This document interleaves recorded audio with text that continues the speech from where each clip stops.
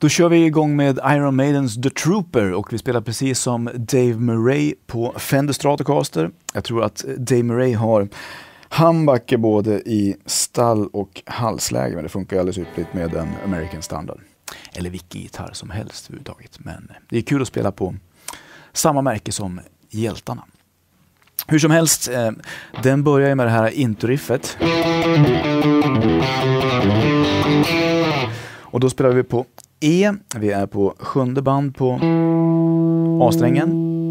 Vi kan bara göra så här till att börja med att vi spelar E och så går vi till 5:e, D och sen till C, 3:e bandet. Det är liksom de grundtoner man spelar över. E, D, C och sen lägger vi till den här. Vi är på D och så gör vi ett barré kan man göra här. Att man går till D-strängen 5:e band. Tillbaka till D och E.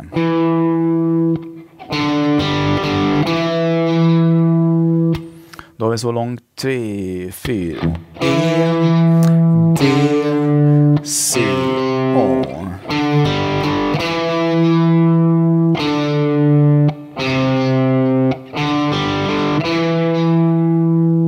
Så funkar det jättebra att spela hela introt om man vill. Nu ser du att jag har ett litet plåster på mitt ringfinger här. Det är för att jag har skadat fingret lite grann, men det är ingen fara. Det går bra att spela, har min läkare sagt, bara ta det lite försiktigt. Jag gör allt för rocken och gitarren. Vart var vi? E, D, C.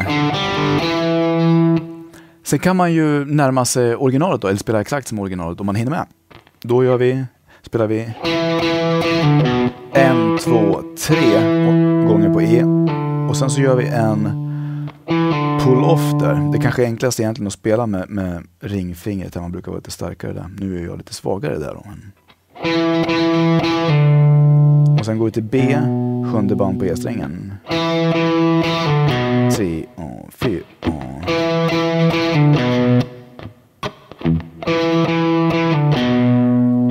Sen flyttar vi bara till 5:e band, det är samma sak. Då har vi. Och sen går vi ner till andra band. Det kan vara bra att börja med, 3:e band. Då kan det vara bra att börja med långfingret där. Sen till pek. 3, 3, 3, 2. Och sen pull-off där. Och sen till G. Översta bandet, 3:e bandet. Och sen lägger vi till det där som vi lärde oss i början. D, G, D, E. Då har vi introt. Jag kör det långsamt. 3 och 4.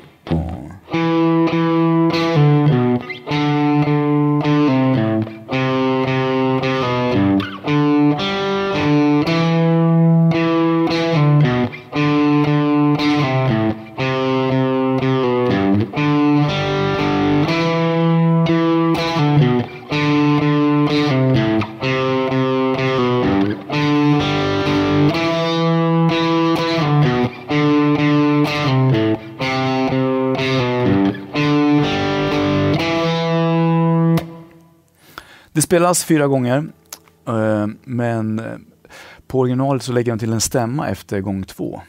Så då är det väl antingen Dave Murray eller Adrian Smith som hoppar in där. Nu är de ju faktiskt 3, nu är Yannick Kears med också. Stämman är så här om man nu vill spela den. Då börjar man på G här på 5:e bandet på D-strängen. Gå till 4:e band. Till D, 5:e band på A-strängen. Till 4:e band. Andra och sen till C, 3:e band på. Alltså.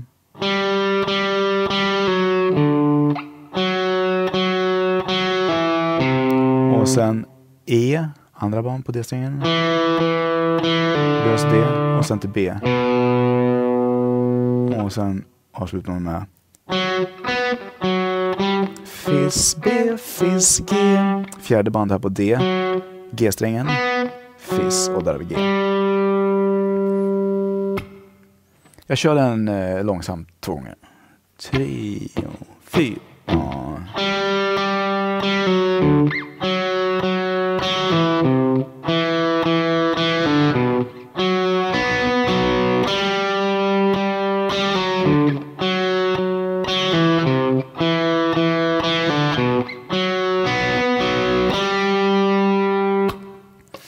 Kom ihåg att det är jättebra att börja med allting som man ska lära sig att spela det väldigt långsamt. Kan man spela långsamt så kan man ju sen enkelt ta upp hastigheten allt eftersom. Då har vi det första introriffet. Då går vi vidare på den här tvåstämmiga melodin som kommer in sen.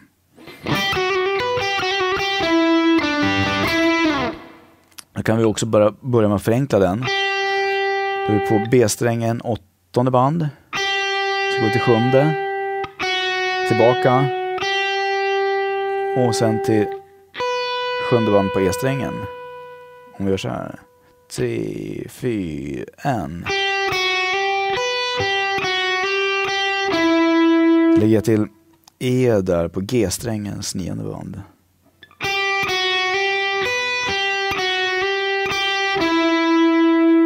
Är på den.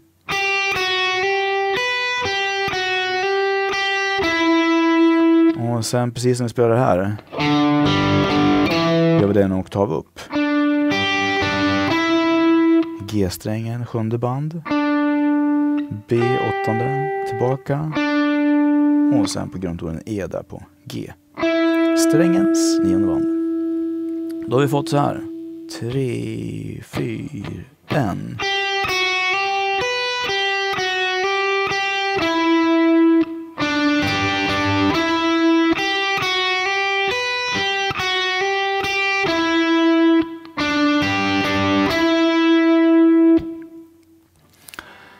Vill vi närma oss originalet där så får vi sätta lite fart, lite snurt, lite smört här på. Mellan, jag tror det är bra att använda lång och pekfingret. Fram och tillbaka på dem. Men som sagt, börja långsamt här också. Så ska vi bara spela.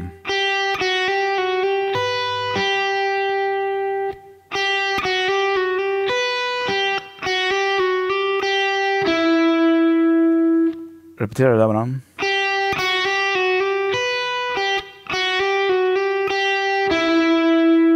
T, 4, 1. Så lägger vi till det här.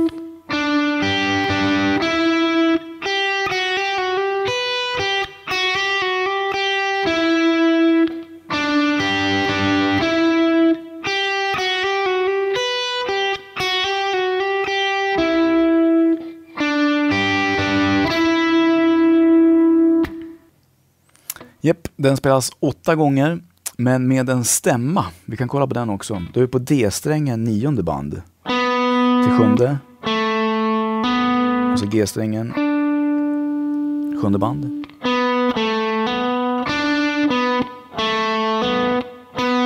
Och sen går vi till 10:e band på A-strängen. Och sen till 9:e band. Och tillbaka till 10:e band.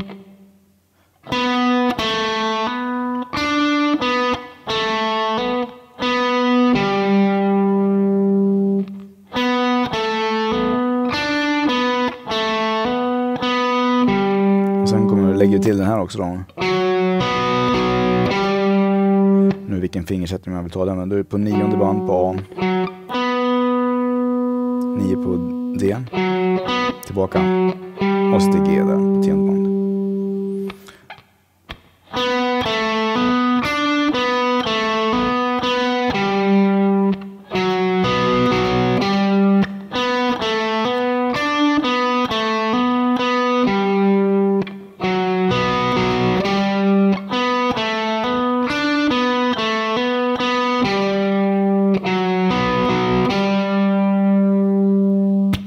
Och vill man spela som originalet så sätter man lite fart där på mellan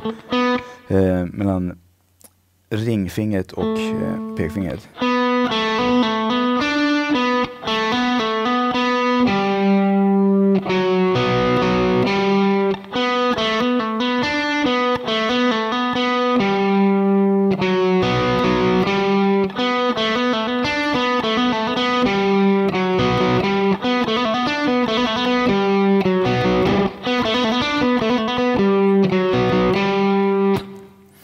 Men som sagt, börja långsamt där och ja, tills det känns lätt och enkelt, naturligt bara. Sen så drar du upp tempot. Då är det inga problem. Då är vi inne på versen. Då kommer de här markeringarna första. Hur går den? You take my life but I take yours too. Ja, då är det samma sak som vi har spelat på introriffet där. D, G, D, E. Att vi tar en kvint där. My life but I take yours too. And fire musket but I run you through. Så sen spelar man alltså samma sak. Men då går man till C. When I'm waiting for a little day. Så går man tillbaka. Så första vändan gör man det där med markeringarna och stannar av. Andra vändan, då kommer det här klassiska Iron Maiden galoppkompet. Och det kan ju vara lite knöligt att få till om man inte har spelat det tidigare. Om man inte spelar så mycket med plektrum. Så till att börja med kan du ju bara göra...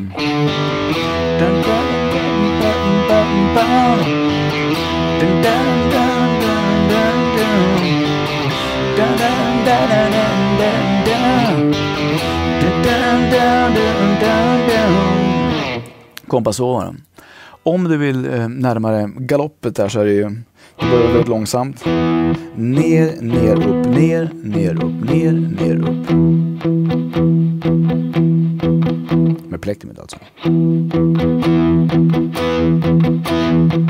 Så dämpa och handen ligger på lite grann på strängarna så man får lite mutat ljud.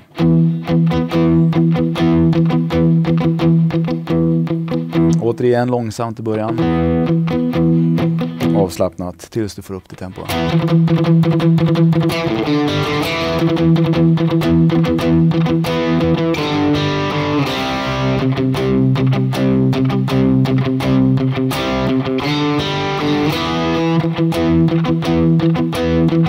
Vi kan köra tillsammans där, rätt så långsamt tempo. 1, 2, 3 och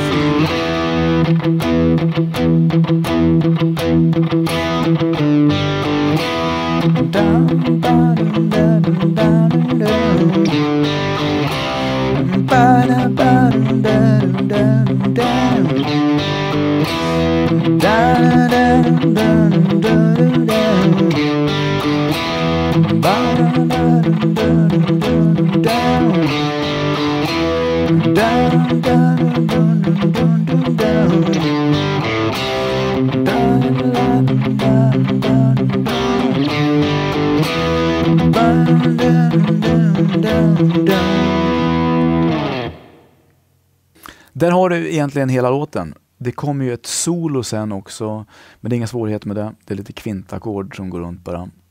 Klart ska du spela solot då är det lite svårighet med det, men det tänkte jag inte visa för det kan jag inte. Jag kan visa dig lite grann vilka skalor man använder och så vidare så att du kan själv prova lite grann till det. Det kommer i nästa lektion. Kör de här så långt du kan nu, del för del, sakta i ditt tempo. Välj att spela det på enkelt sätt eller som originalet. Och så spelar du tillsammans med mig nu till demon. Och när det sitter så trycker du på playalong-knappen så att du själv blir gitarrist i bandet. Lycka till!